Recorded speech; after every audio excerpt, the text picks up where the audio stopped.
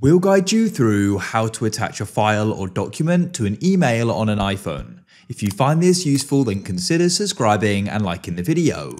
This is super useful to go and do, as perhaps you've been working on a contract or something on the lines of that, and you want to go and send that to somebody, and you want to do it via email, so you want to go and attach it. So to do this on your iPhone, open up the Mail app, as I am here. Go to the bottom right and you can click on the Compose button. It will open up the new message page.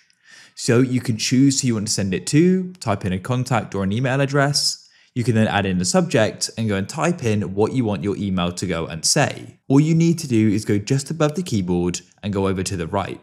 There you'll go and see a file icon. It's like a piece of paper or a blank page. Click there and your files will go and open up. And then what you can do is go and locate the document you want to do this with. For example, I'll attach this one here called About GuideRealm, and there it is. And so then all you need to do is go and choose who you want to send it to,